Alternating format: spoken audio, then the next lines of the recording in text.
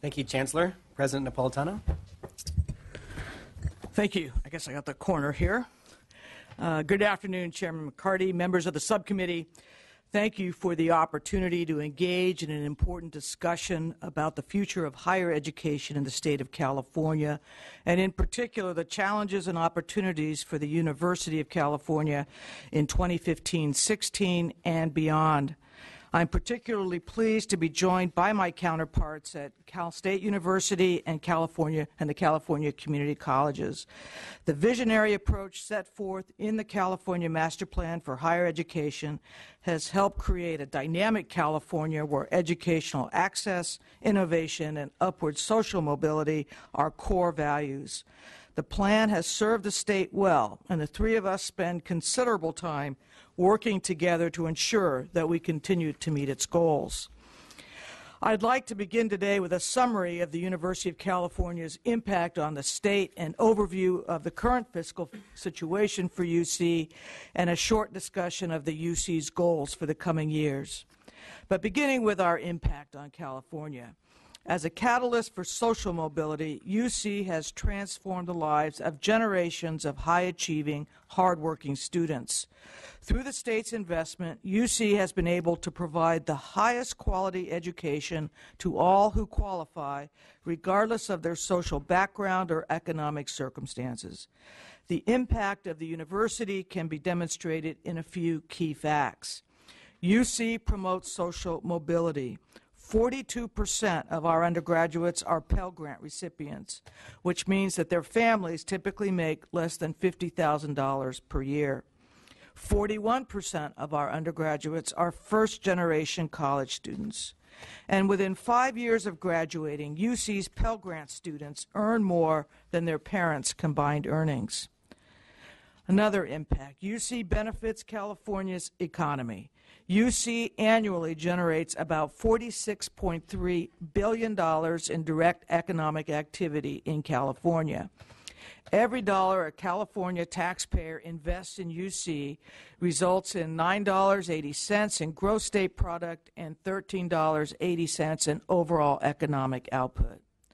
UC researchers produced more than 1,700 inventions last year, an average of 5 a day. UC trains nearly half of the medical students and medical residents in California. And to date, more than 700 startups have been founded on UC patents, and some 600 of those are based here in California. Next, UC graduation rates are very high. Four-year freshman graduation rates have increased 17 points over the past 12 years to 63%, and the six-year freshman graduation rate is 83%. And UC student debt loads are comparably low. Thanks to Pell Grants, Cal Grants, and UC's return-to-aid programs, 45% of UC undergraduates graduate with no debt at all. And for those who must borrow, the average student loan debt is about $20,000, significantly lower than the average debt of around $26,000 for students at other public universities and $31,000 for those at private institutions. And finally, UC tops many global and national rankings, but the Washington Monthly College Survey is one that makes us especially proud. That magazine evaluates institutions based on indicators such as social mobility, access to research, and commitment to public service. 4 of the top 5 on the list are UC campuses. So while it is my hope that the discussions today are about the future for public higher education, I think it important to outline a few historical points that help underscore where we are today. Due to shifting state priorities over the years and the recent recession, the funding made available to UC has fallen precipitously. As you may know, state support per UC student was $18,040 in 1990, and by 2012, that number was down to $7,090. Put another way, California is funded by the state in non-inflation adjusted dollars at the same level it was in 1997. Yet today we educate 75,000 more students than we did in 1997. That's the statistical equivalent of adding an additional UCLA and a UC Berkeley with the same level of funding. UC responded to these cuts over the years by reducing staff, curtailing faculty recruitment, maximizing operational efficiencies, boosting fundraising, and deferring critical maintenance. And yes, university officials raise tuition, sometimes by a lot. Today, students and their families actually pay more than the state does for the cost of their education. And while these tuition increases were not popular, they did allow us to maintain a high level of quality and to continue to provide access to all qualified California students. And while students and families do pay more today than they have in years past, it is wrong to assume that that's because overall educational costs have increased. In fact, we spend much less to educate students today than we did 20 years ago. In 1990-91, UC spent $23,050 per student, and in 2014-15, we estimate that amount to be $18,060. Part of this is because we have taken significant steps to control our costs. To date, we've achieved more than $660 million in savings and new revenues through our Working Smarter initiative, and we are committed to doing more on long-term costs. A key component of these cost-saving efforts has been the reform of our pension system. And if UC were to get equitable treatment from the state for our pension obligations so that the total employer contribution doesn't come out of our core base budget, it would indeed help our fiscal situation considerably. I know this is of an interest to the Assembly, as referenced in the earlier vote, and we look forward to working with you on this important issue. However, cost-saving efforts alone will not be enough for UC over the long term. And it was this realization that led the Board of Regents to approve a long-term stability and financial aid plan, which, as you know, includes the potential increase in tuition of up to 5% per year for the next 5 years. The decision was not made lightly, and the Regents understood that it would not be popular with the governor, with members of the legislature, and with our existing and perhaps future students.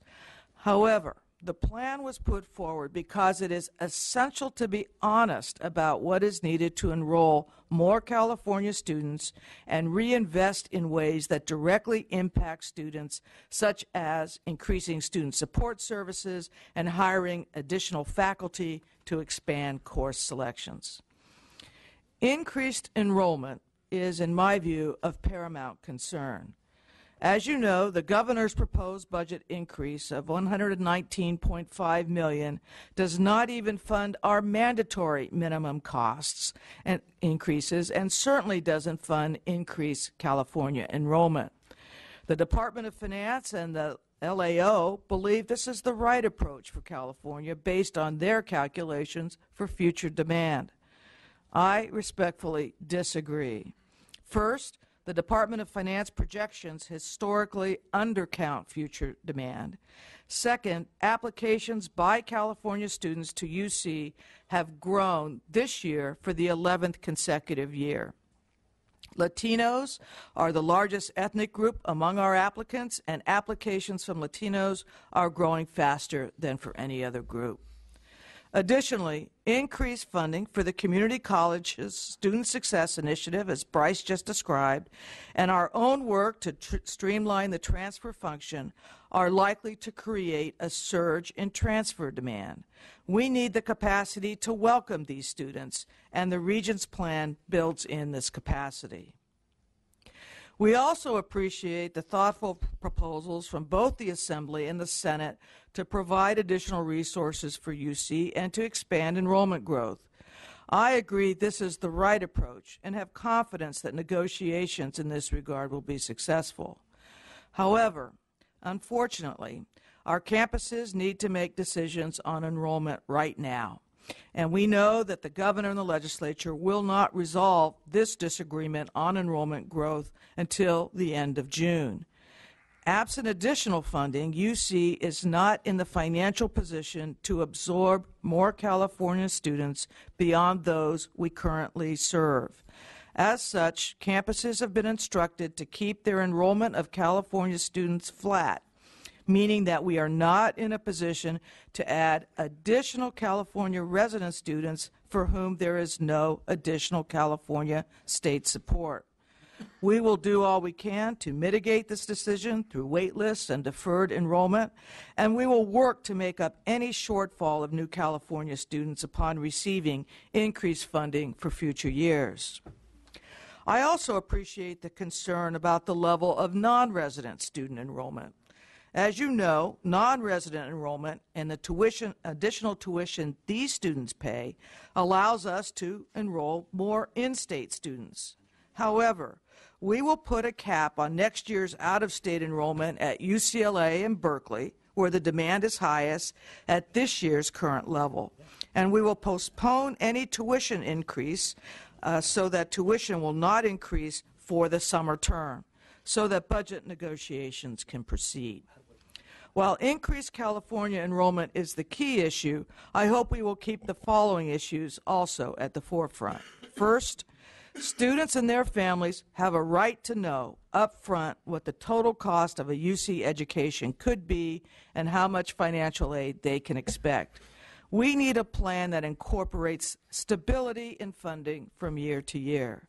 Second, we must reinvest in academic quality to ensure that future students receive the same quality education as their predecessors. We need to reduce the student-faculty ratio, increase course selections, and lessen the time to graduation. Third, UC should maintain its robust financial aid program, which is, in fact, the strongest in the nation. And finally, UC should continue to pursue rigorous cost-saving strategies. You know, the state has weathered some difficult budget times in recent years, and thanks to leadership by the governor and this legislature, we are back on the right track. I am here today to ask that the state now reinvest in our public higher education system, and I feel confident that we can work together to reach a resolution. And please, make no mistake, California is now competing with other states where higher education is concerned. Michigan and New York are making major plans to reinvest in higher education. And the new governor of Texas has made restoring Texas universities to prominence a key component of his economic development platform. In fact, he recently announced his vision to move 5 of Texas's research universities into the top 10 in national rankings, including a proposal to use up to $250 million to recruit nationally recognized faculty and researchers, including faculty at the University of California. Thanks to the vision of the master plan and UC's partnership with the state, we have a history of excellence in education and innovation and social mobility in California.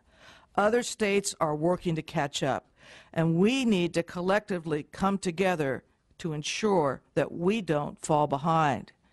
With that, I look forward to answering the subcommittee's questions. Thank you.